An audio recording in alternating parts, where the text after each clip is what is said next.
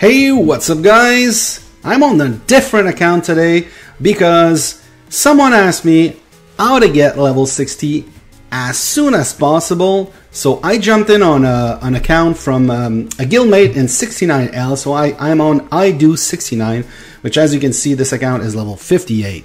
So in this video, I'm gonna give you a couple tips on how to get level 60 as fast as possible. So a lot of you guys will probably know all of this, but some of you will probably forget some of the easiest ways to get to level 60 ASAP. All right, first of all, one of the first thing that you do in this game that they show you is to get some heroes. Do the is it called the adventure? Whatever it's called, the normal and the elite. So you get some medals, you get some trophies for your heroes. Use your brave arts. This is very important. So once again, everyone should know about it. Make sure you use your brave art on a daily basis. You're gonna get some experience, like 4,000 in that case, as well as some speed up, some gold, and if you do the elite, you're gonna get some medals. I've had some arguments with some people. The experience is guaranteed, the gold is guaranteed, the speed up is also guaranteed, as well as the bonus food to level up your heroes. But all of the loots here are random, although some heroes will drop some specific trophies. Now, this is one of the easiest one. I know everyone knows about that. Another way to do it is by monster hunting. So let me put the little monster hunt gear that this very low account has on. So I know that's the only thing we have on this account. Let me get a level 1. So I'm gonna do a 2x. There we go. Do I have time? What's the it's all good. So you get some experience per the number of hits on level 1, 2, 3, 4, 5.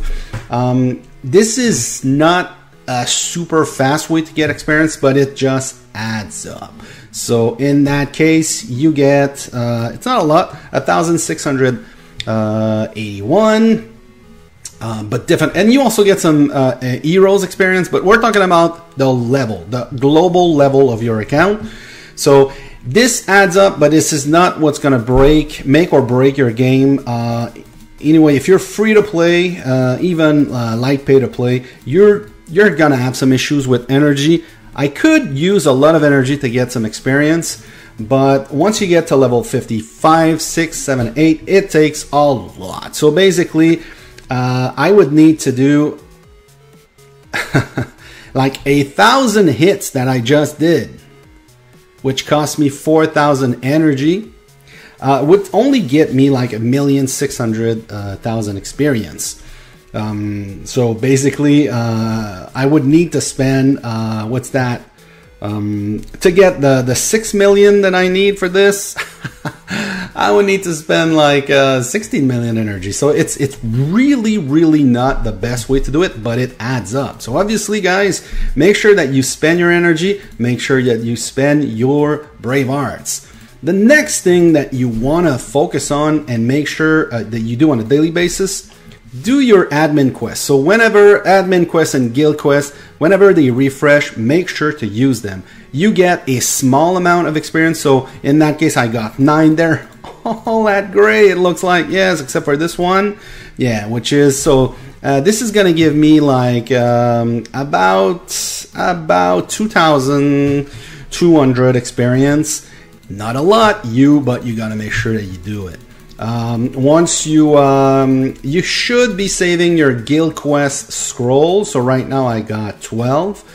You should be saving those for whenever it's 2x. So whenever it's 2x, it's twice the experience. So these two are pretty good. The other thing, and usually I tell people don't open your turf quest because it inflates your might. But when you're below level 60, it's always good to open these. I will open a bunch of them. I talk with the account owner, and it's good. So one of the things you want to do also is especially those smaller ones. As you can see, like 30,000, 17,000, 21,000, 26,000, 29,000. That's a lot of experience. Usually, basically we want to open all the ones.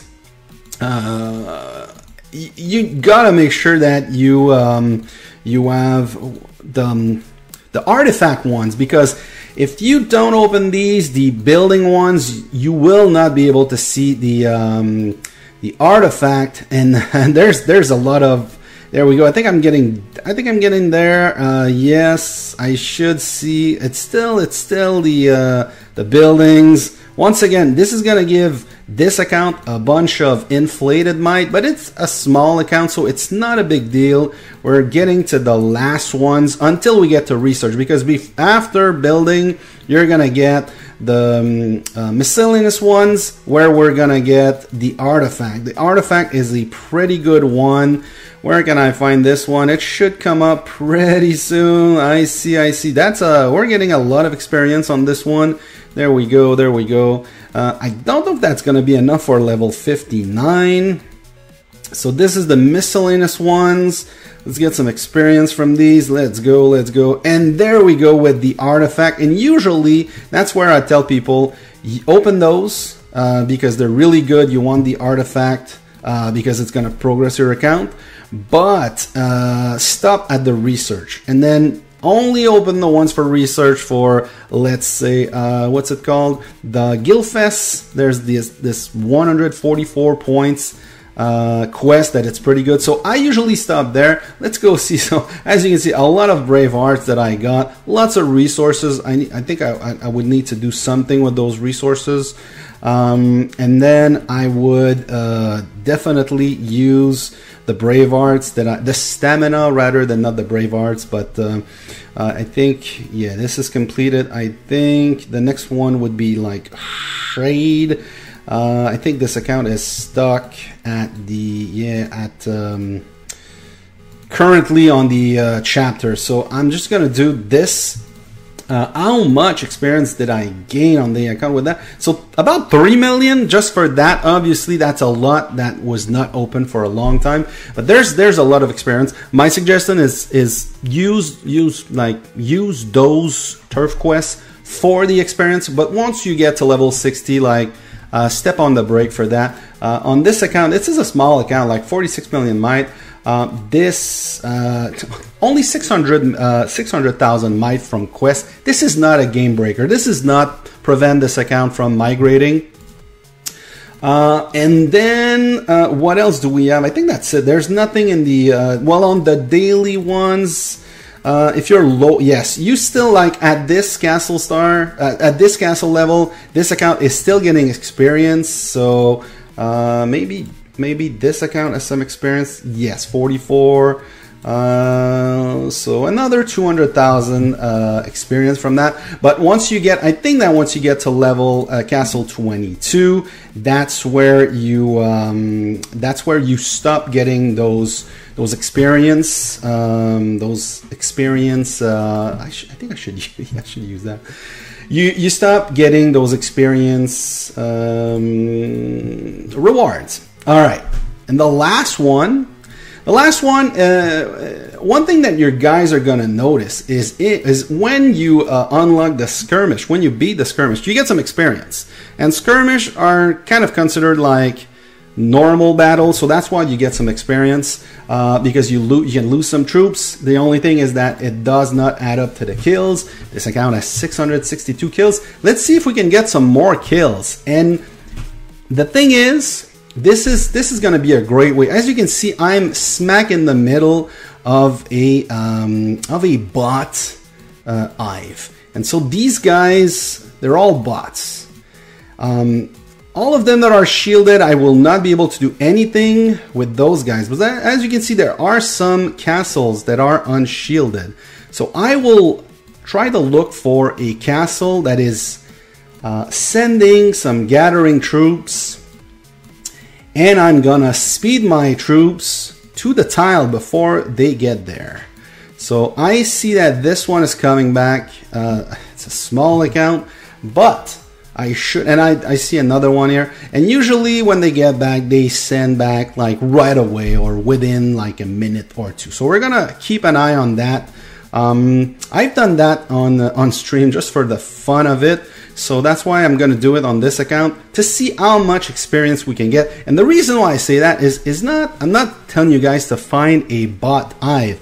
I'm just saying that you can do the same strategy with a friend. That person needs to be in a different guild, but basically they can feed you kills. You just need to get to the tile before they get there. They don't have to be in Fury. None of these accounts will be in Fury when they hit me.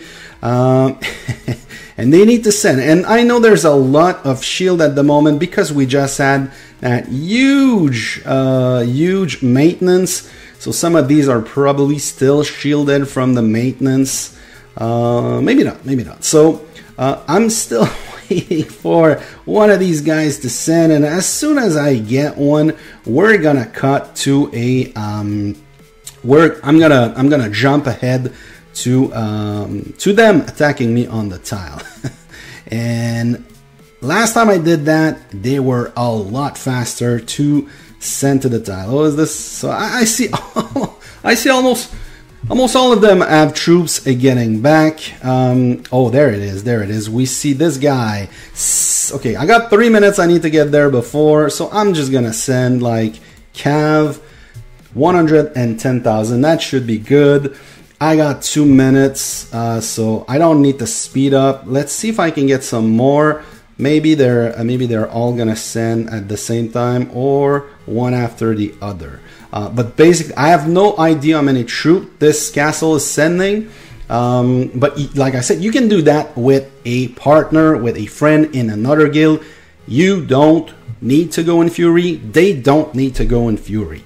As long as they are unshielded and you get to the tile before them, you will get the kills. They will lose some troops as if they attack you, but they don't need to be in Fury for that. So there's no risk. If they get attacked, they can still shield, and you're gonna get those. You're gonna get some experience from that.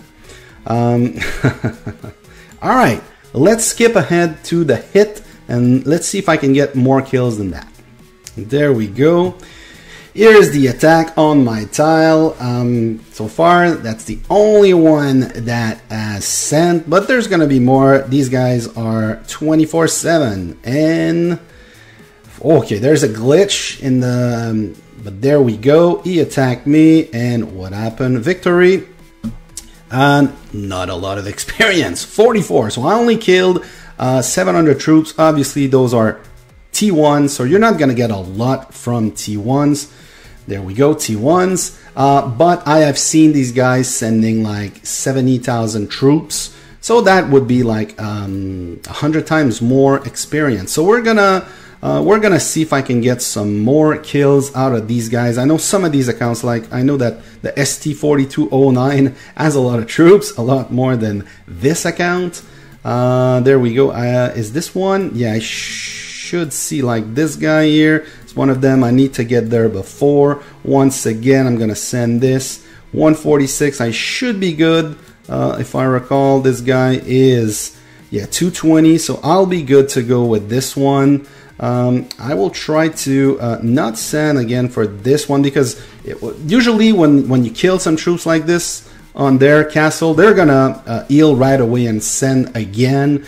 Only like 1,000 troops. So but yeah, it is not like this one on this video. Obviously, I'm not gonna get a lot of experience, but if you do it with a friend that has like T1 or T2 that they're willing to have you kill, so you can get some experience, that is a great way to do it. You could also trade some resources for those skills.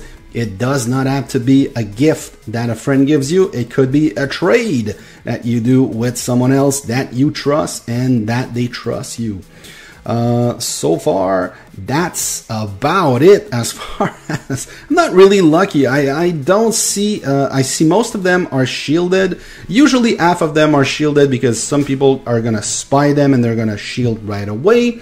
But in this kingdom, I have had situation where most of them... Okay, where's this guy? Okay, I see this guy's coming back, so maybe we're going to be lucky with this one. Who else? Who else is sending or not? Like I said, most of them are shielded, probably because of the maintenance that we had not too long ago. At the time that this video will be released, it's probably going to be a couple days since we had the... since you guys had the maintenance on the server. So I'm looking at this. This is sent from a shielded account. There we go. I think, yeah, my troops are not... They have not attacked me yet. I mean, we could go watch it. It's coming. Couple seconds, 15 seconds. So, oh yeah, I don't know, but I could look at what they're sending. So in that case, that's 10,000 troops. So that's going to be a little bit more experience. Not that much though, not that much. The number of experience you get for killing T1s is not that great. So in that case, 574. So like I said, if I would get like 70,000 troops, I would be getting about 3,000 for about like 7 times the experience. So if someone has a lot of T1s that they're willing to have you kill them, that's a way to do it. If they're willing to have their T2 die, that's another way. I see this guy. I got 5 minutes. Obviously, we're not gonna watch the whole 5 minutes, but I just gotta make sure my troops get there before them. You can do that with T2, T3. In that case, I'm just sending T3 because this is a small account and it has T3. Does not have good stats, so there's still a risk that T1s, it could hurt me a little bit more. But yes, that's one way to do it. I will skip ahead to the last hit and just tell you guys, basically, find a friend, do it with a friend. Doing it with those bots is not that fun. Alright, and as you can see, these guys are, they keep on coming. So this is gonna be only for like 5,000 troops in that case. And oh, 34,000. Ooh, I think I have I think I sent Archer there. Oh, that might not be good, but still it's not, yeah, it's not gonna be in that wood style. I have, oh no, I have cabs, so I'm good. But basically, I've done the math, guys. You get, basically, you need to kill, for 1 experience point, you need to kill 17 T1. So the last level is 21 million experience. So you would need to kill 350 million T1. Yeah, good luck with that. Obviously, this is only a way to get some more experience. This is not the main way to get to level 60, but it's just something that you can add to your experience gains. As you can see, that 5,000 kill gave me 277. So if we do the math, like I said, for 1 experience, so 4,798 divided by 277, you get 17.3, something like this experience. So it's about 17.25 or something like that. Kills T1 for 1 experience. Like I said, this is not sustainable, and I got like close to 2,000 with that big hit of 34,000 troops. So these are ways to get extra experience. I would not suggest that you guys trade all those skills with friends just to get to level 60. It's just gonna add up. It's not a great way to do it. Another way to do it is simply unshield and let people attack you. It sucks, but you're gonna get some experience. Guys, I hope all of this was useful. Like I said, if you are trying to speedrun to level 60, this will be costing you a lot. You and your friends, if you want to trade kills, if you can find some unshielded bots like this, like these guys, you can get some extra experience. There we go. I see. I got plenty of time to go. Oh, 7 minutes. Okay, I will speed up 25. You will probably not see this. Because I will end the video on that note, but basically those are ways that you can get some extra experience. Oh, I need to speed this up. 5 minutes. Yes, I can do it. I can stick around for 1 minute and show you guys the experience from that hit. I'm not expecting that much experience. As you saw, about 4,000 I got from a big hit of how much was it? 30,000. Oh, troop army limit. So obviously on a small castle like this, that's what we're gonna get. All right, let's go look at this. This is gonna be the last hit. I'm gonna get there just before this guy. That's gonna be, oh, we can wait the 30 seconds unless this is a very small amount of troops. And there we go. I should be able to see what's coming. And it's 28,000. And I think I sent, what did I send there? I think I sent, there we go, this one, sniper. So that should not be great. But obviously, T3 against T1, I should not have any issues. And I will get most of those kills, if not all of them. There we go. I don't think they're walking back. Yeah, they're not walking back. And I lost 1,000. It's with the food that I have right now, it's not a big deal. Let's bring this back. And like I said, I got 1,000 experience, 1,600. So it is a way to get experience. But once again, guys, keep your expectations low because this is going to be very slow. All right, guys. Let me know in the comments below what you did for your level 60, or if you're not level 60, what you're doing. Will that help you? Are there any things that you forgot about these strats? Let me know in the comments below, and guys, I'll see you in the next video.